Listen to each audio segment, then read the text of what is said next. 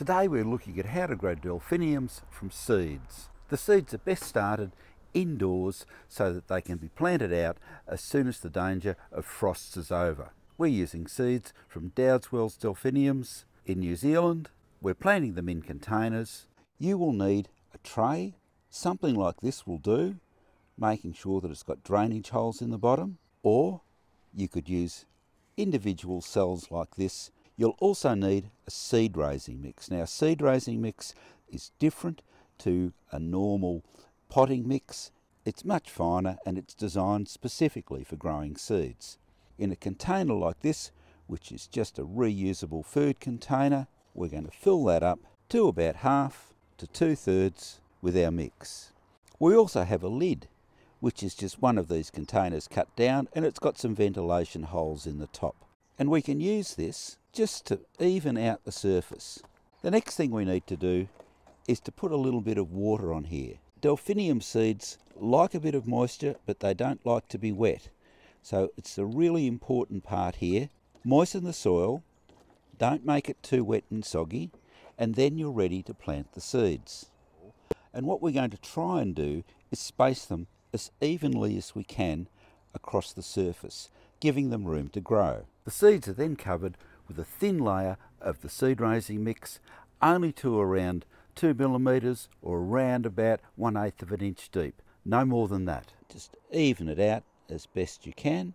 The next thing we need to do is to provide a moist cover for this. And what we're going to use is some newspaper. We'll wet it down before we put it on the top. And the idea is that you keep this soil moist but not wet. So this is going to help retain the moisture. The seeds should germinate in about 10 to 14 days. They need to be kept in a warm position, preferably with a temperature around about 20 degrees during the daytime. See if you can keep them warm at night as well. They don't need to be sitting out in the hot sun. They need to be in a shaded position. Every 2 days, just lift this up, check that the soil's still moist. If it's drying out, a little bit more water just on the newspaper.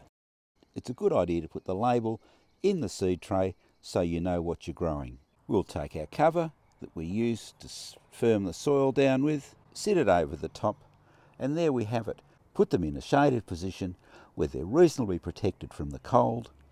We'll check them every second day just to make sure that they're moist.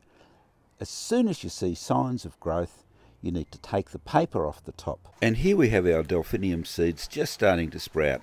So we've taken the paper off the top of these and just opened the lid up a little bit. In this tray here, we haven't had any good signs of germination yet, probably because it was in a slightly different position. So we'll leave the paper on here for another day or so. Once the seeds start to germinate, you do need to still keep them moist, but remember, never wet. When you're watering the seeds at this stage, we suggest that you use a mist sprayer so that you don't actually damage the seeds or wash them out of the soil.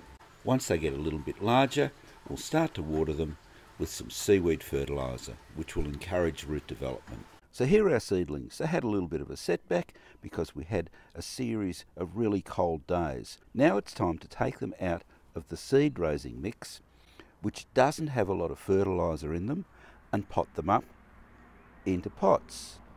We're using a normal potting mix, and these little white bits here, that's a little bit of perlite mixed in just to add to the drainage. So the first thing you need to do is to make a little hole in the pot, round about so big.